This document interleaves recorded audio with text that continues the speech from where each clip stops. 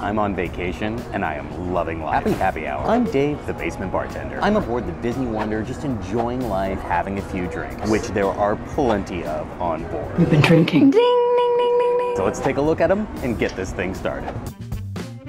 So after spending a day walking around in the sun, the last thing I want is a sugary mess, which tend to be the drink of choice for most people on a cruise ship. I'll have a strawberry daiquiri served in half a coconut with a scoop of lemon sorbet and 2 umbrellas. Wait, make that 3 umbrellas. So when I saw a Caipirinha on the menu, you better believe I'd be ordering it. Caipirinha is the national drink of Brazil. It's made using Cachaca, which is a spirit distilled from fermented sugar. Think of it kind of like rum with funk.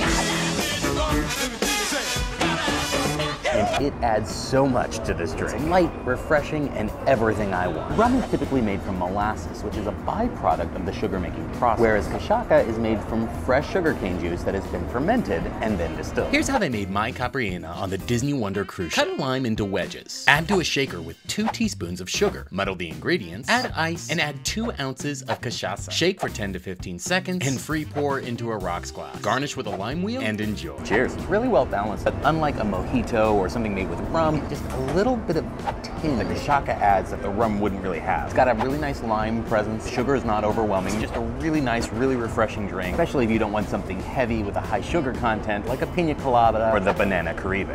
Wait a minute, what'd you just say? Say that again. Of course, if you are craving a high sugar content, maybe something blended, then the Banana Caribe is a great option. It's a Pina Colada with Myers dark rum and fresh banana. While my wife was not able to detect the banana, I actually get a really strong, and it just adds a new dimension to the traditional Pina Colada, which is the normal go-to on cruise ships. It is a little on the sweeter side, so those who normally watch my channel know that's not my typical favorite, but I'm on vacation, so I just go with it. Thanks for watching. Please help out my channel by booping the like button, subscribe, and let me know in the comments what your favorite cruise ship drink is. Please drink responsibly. We'll see you next time.